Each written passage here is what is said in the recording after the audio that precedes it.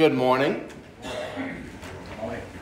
It's good to be with you this morning, and we're grateful that we have this opportunity to worship together, to spend time together in God's Word, spend time praising Him and thanking Him for all that He has done for us, and to spend time encouraging one another to keep going, to keep fighting the good fight, and to have that fellowship that we have in Christ Jesus.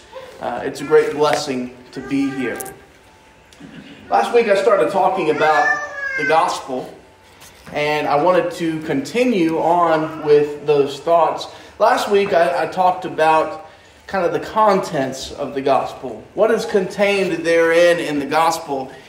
And today I'd like to talk about the nature of the gospel.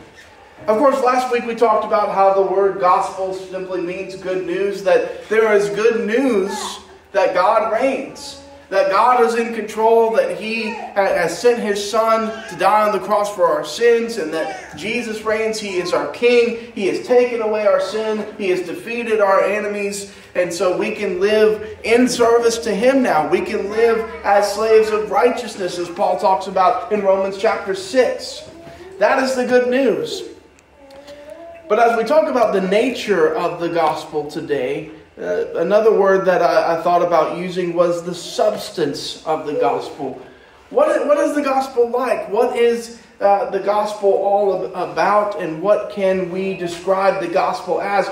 And more accurately, what does the Bible describe the gospel as? So we're going to look at a few things here this morning.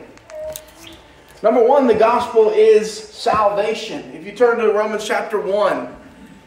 Romans chapter 1. This passage in verse 16, probably one familiar to most Christians, where he says, "For I am not ashamed of the gospel, for it is the power of God for salvation to everyone who believes, to the Jew first, and also to the Greek." Paul says he's not ashamed of the gospel. He was going to come and preach the gospel in Rome. He had not been there yet, but he wanted to go there. And we know, of course, eventually he does go there by appealing to Caesar. But he says, in almost this thesis statement of the book of Romans, I'm not ashamed of the gospel. Why? For it is the power of God to salvation. That is the gospel, the good news about Jesus and what He has done for us is the power of God. It is how God works our salvation. It's the power of God for salvation to everyone who believes. Everyone who has faith in Christ Jesus can obtain this salvation through the gospel. Paul also talks about this over in 2 Thessalonians chapter 3.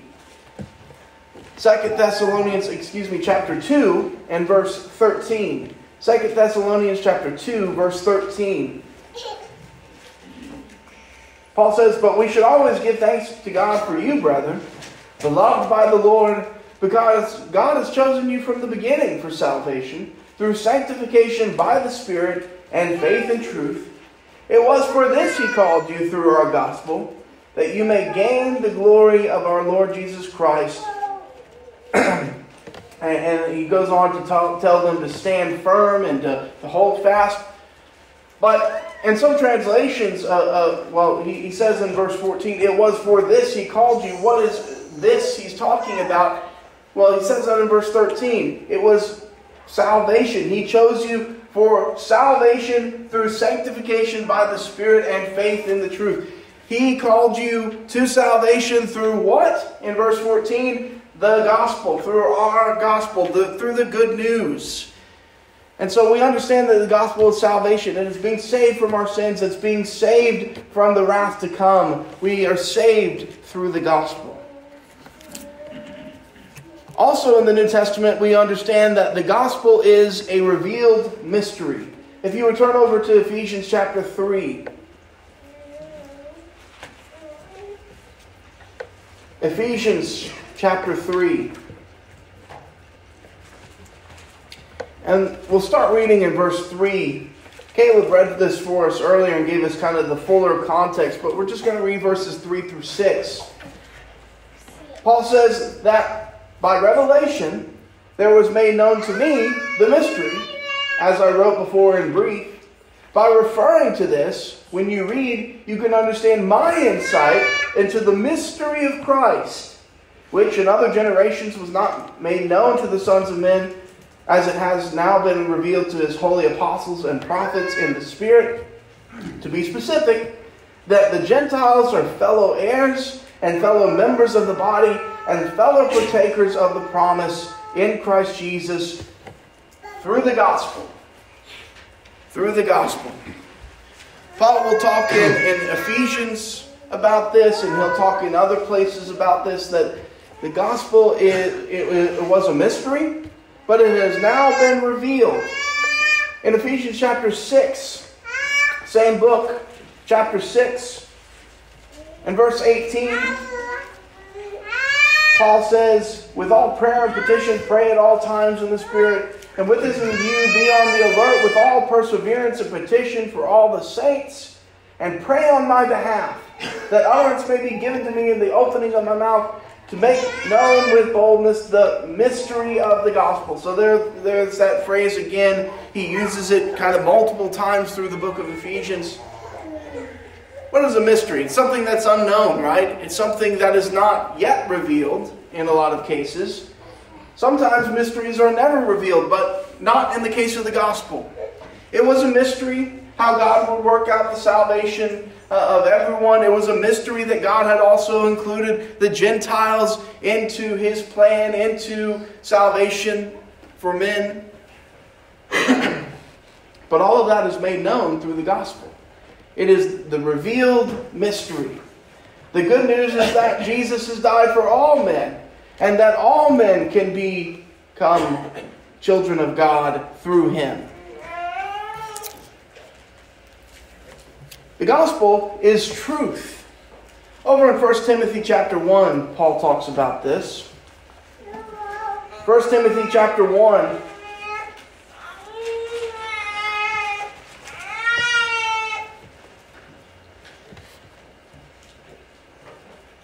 And we're going to kind of start in the beginning of a sentence, starting in verse 10. Paul is talking about unrighteous people and how the law is meant to condemn those unrighteous people, but also meant to turn them toward good living. He says, and immoral men, and homosexuals, and kidnappers, and liars, and perjurers, and whatever else is contrary to sound teaching, according to the glorious gospel of the blessed God, with which I have been entrusted. So Paul says that sound teaching, or true teaching, the truth, is the gospel. The gospel tells us what sound teaching is. It tells us what truth is. And we see this also in Galatians chapter 1 as well. Galatians chapter 1 and verse 6. Paul, talking to the Galatians, he says, I am amazed that you are so quickly deserting him who called you by the grace of Christ for a different gospel, which is really not another. Only there are some who are disturbing you and want to distort the gospel of Christ. But even if we, or an angel from heaven, should preach to you a gospel contrary to what we have preached to you, he is to be accursed. As we said before, so I say again now, if any man is preaching to you a gospel contrary to what you received, he is to be accursed. So Paul talks about the gospel here. He talks about how the Galatians were going after another gospel, and we'll talk about that concept in just a moment, but they were going after a different gospel. But he says, if somebody's teaching to you another gospel, if somebody's trying to give you other good news contrary to what you've already heard, he's to be accursed. Well, Paul doesn't come and outright say it there, but the reason for that is Paul has given the truth. He's given the true gospel. The good news is the truth. It is what as God has revealed to him through the Holy Spirit. It's true. It is right. It is correct. It is factual. But what does Paul say about those who are preaching another gospel, or those who are going after another gospel? He says those who are preaching another gospel, let them be accursed, because they're not teaching and preaching the truth. If you're going after another gospel, he says it's really not another. And we see that today, don't we? We see a lot of people who are coming out and they're preaching what they call the gospel. It's good news according to them, but it's different good news. It's not the same good news as what the Bible preaches and what the Bible says. And they're telling you that you can be saved by some other way than what is preached and taught in the Scriptures.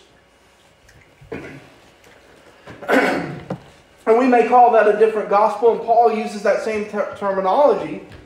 But ultimately he says that good news that they're preaching, that gospel that they're preaching, it's not another gospel at all. It's not really good news. It's false.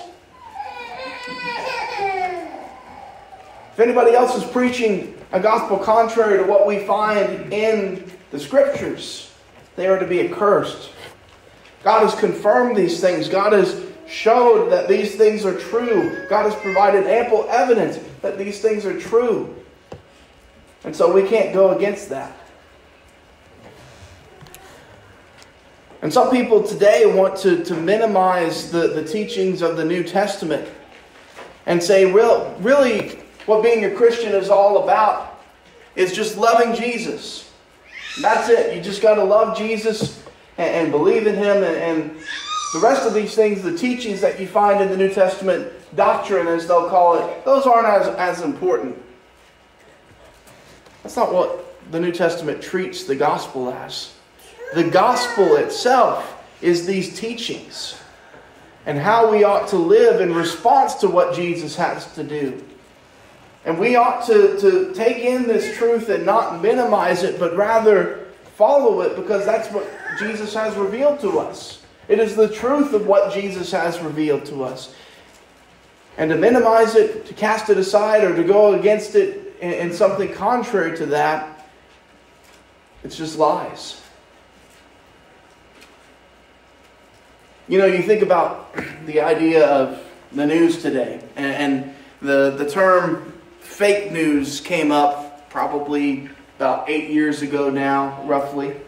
Maybe a little bit before then. Of course, that's not a new term, but it's kind of a new coined term, I guess you could say. The idea of fake news is the idea of, you see it on the news, and the news is supposed to report the facts. They're supposed to report what has actually happened. But they're not necessarily giving you the truth. They're either putting a spin on it to make it seem like it's something else, or they might just tell outright lies. And that happens. Well, somebody who, for example, tells you that in order to be saved, you just have to say the sinner's prayer, and that's the good news. That's fake news. That's not good news at all, because it's false. You tell somebody that, and you have to pray the sinner's prayer in order to be saved, and they pray the sinner's prayer and they believe that they're saved, really they're lost. That's fake news, or that's bad news, in fact. So we have to understand the truth of the gospel and cling to that truth. Another thing about the gospel, as I've talked about before when we talked about the mystery, the gospel is worldwide. The gospel is something meant for every man. Another word you could use for that is it's universal. It applies to every person. Turn with me to Mark chapter 14. Even before the gospel had fully been accomplished, Jesus talked about the universal nature of the gospel. In Mark chapter 14, what has happened is Jesus has been anointed before his death and burial and resurrection. And of course there was some controversy around that. The apostles thought that perfume, which was costly, should have been sold and the money should be distributed to the poor. But Jesus commends the woman for what she does. And he says in verse 9, "Truly I say to you, wherever the gospel is preached in the whole world, what this woman has done will also be spoken of in memory of her." And the fact that we just read that today and have talked about that is proof of what Jesus said. The gospel has been preached in the whole world. Here we are over in the United States of America, far, far from the land that this happened, and far, far from it as in relation to time, 2,000 years later, and yet we're still talking about it. That speaks to the universal nature, the worldwide nature of the gospel. This good news is still being preached. It's being preached in every land to all creatures. And that's exactly what Jesus told His apostles to do over in Mark chapter 16. Mark chapter 16, verse 15, and He said to them, "Go into all the world and preach the gospel to all creation. He who has believed and has been baptized shall be saved, but he who has disbelieved shall be condemned." Understand this, the gospel is for all. It's for every person. The good news that Jesus has died for your sins and that you can be saved through Him. Everybody should know that. Everybody should understand that, and everybody should live that. And sometimes we might kind of get caught up in our own lives and think about just the gospel as it relates to this church, or the gospel as it might relate to us as Americans, but understand that the gospel is so much bigger than that. The gospel is for everyone, and we should be thinking about it as for everyone in relation to how we ought to think of our fellow man, how we ought to talk to them, and how we ought to approach every single day of our lives. Finally, the gospel is a stewardship. The gospel is a stewardship. Stewardship is not something that we talk about in our everyday language, at least for the most part. Every once in a while it'll come up in relation to some, kind of legal thing, or maybe a trust or something like that. But the idea of stewardship is that it is something that has been given to us, and we have a responsibility towards it as well. Over in 1 Thessalonians chapter 2. 1 Thessalonians chapter 2. Paul's going to talk about his stewardship here, and I will make a distinction between his stewardship and ours, because I think there is some difference. But 1 Thessalonians chapter 2, he says, "For our exhortation does not come from error or impurity or by way of deceit, but just as we have been approved by God to be entrusted with the gospel, so we speak, not as pleasing men, but God who examines our hearts." And then over in Ephesians chapter 3, I know this is not up on the board, but we looked at Ephesians earlier, and I just want to show you that this language has been in some of the other passages that we've looked at. 1 Timothy 1, it was there too. But in Ephesians chapter 3, notice in verse 2, he says, "If indeed you have heard of the stewardship of God's grace, which was given to me for you." And then in verse 7, "Of which I was made a minister according to the gift of God's grace, which was given to me according to the working of His power." Now specifically, the apostles had a stewardship. They were given this gospel by Christ through the Holy Spirit, and they were going out and they were entrusted to preach this to all men, to make sure the gospel reached all people. And they had a stewardship that in some ways is different from ours. But I want you to understand that though the apostles had their own stewardship, I think we also see this idea of the stewardship of the gospel for us in other places as well. In 2 Timothy chapter 4. 2 Timothy chapter 4.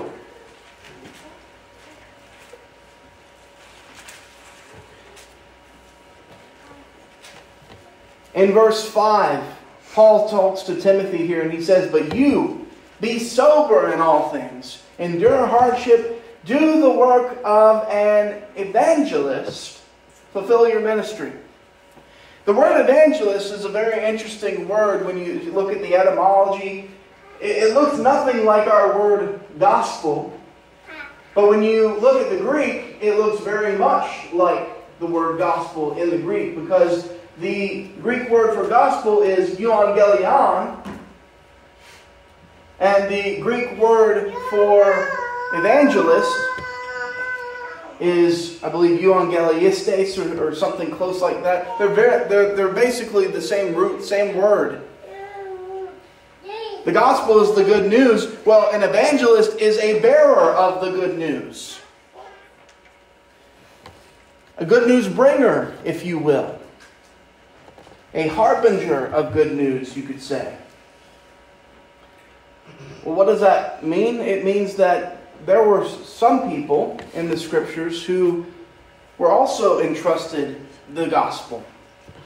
People not directly from Christ, but they have taken up this work to preach the gospel, and they have gone about preaching the gospel as, I guess you could say, a vocation of sorts. Timothy was one of them. Now the Apostle Paul trained him, he brought him up and tutored him. Same for Titus as well. We won't turn over there, but we learn in Ephesians chapter 4 that one of the gifts that Christ gave to men, and specifically to the church, is evangelists, good news bringers. I consider myself one of them who has a stewardship given by Christ. Not by any means of special revelation, but by understanding that the gospel is for all men and that it has to be preached. But understand this, that even if you are not an evangelist, there are certainly passages that talk about how we ought to be telling other people the gospel, and we dealt with that a lot last month. But I want to think about our responsibility to the gospel, our stewardship in the gospel in this light as well, over in Philippians chapter 1. Philippians chapter 1. Paul talks to the saints in Philippi in verse 5, and he says, we'll start in verse 3 to give some context. I thank my God in all remembrance of you, always offering prayer with joy in my every prayer for you all, in view of your participation. My translation says fellowship is another word. In view of your fellowship in the gospel from the first day until now. And then he goes on to talk about that in Philippians chapter 4 and verse 15. Philippians 4 and verse 15, Paul says, you yourselves also know that at the first preaching of the gospel, after I left Macedonia, no church shared with me in the matter of giving and receiving, but you alone. For even at Thessalonica, you sent a gift more than once for my needs.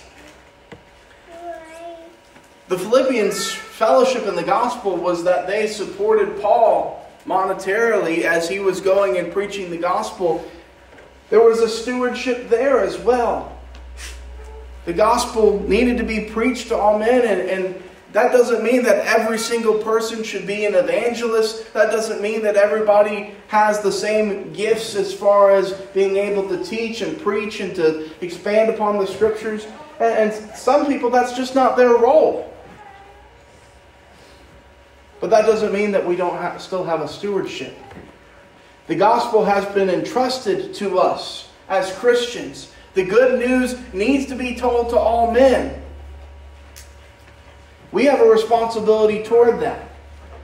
In whatever way we can, our responsibility is to make sure that good news goes out to everyone. For some of us, that means filling a pulpit on Sundays and doing the work of an evangelist. For some of us, that means teaching our neighbors and our friends. For some of us, that means supporting those who are teaching the gospel and preaching the gospel. Whatever our role in that is, we still have that stewardship.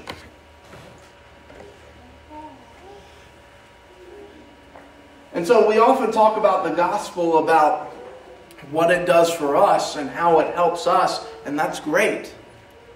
But remember, the gospel is worldwide. It applies to everyone. And the gospel is a stewardship. God has given us this great gift, but we have to repay. We need to show our gratitude. We need to labor in His kingdom to bring this gospel to others, to glorify Him. And so the gospel is a stewardship as well. So as we close this morning, thinking about the gospel, thinking about the good news, it almost sometimes seems like the phrase good news is a little underwhelming, doesn't it? When you think about how much God has done for us, what God is doing, how He reigns, how that affects our lives, how that transforms our lives, good news almost seems like an understatement. It's great news. It's excellent news. It is amazing news. It's the gospel. The gospel of Jesus Christ. It is salvation to everyone who believes. To the Jew first and also to the Greek. And so we need to understand our responsibility toward it this morning. The good news of Jesus dying on the cross for our sins is good news. But you have to decide what you're going to do with it. The responsibility toward that is still something that we bear. You have to decide how you're going to respond to the good news. Are you going to accept it? Are you going to believe it? Are you going to treat it as the truth? Are you going to live it? If you have not put on Christ in baptism, you're not living the gospel. You've taken what has been done and you're throwing it away. You are making it in vain. Paul uses that language in the New Testament. That the gospel can be in vain toward people. But it doesn't have to be in vain.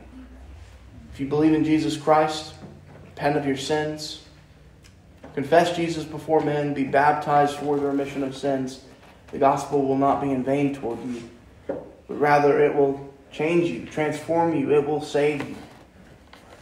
If you are a Christian, even you can make the gospel to be not in vain. Paul talked about many times that he continued to work, he continued to run, he continued to work against his own lust, his own body, so that he would not run in vain. If you're a Christian, but perhaps you've given your life back over to sin, you've turned toward the world, you've become discouraged, don't make Christ's grace, don't make the gospel become in vain. Rather, turn back toward God and rededicate your life to Him today. So if you have any need this morning, won't you come while we stand and sing?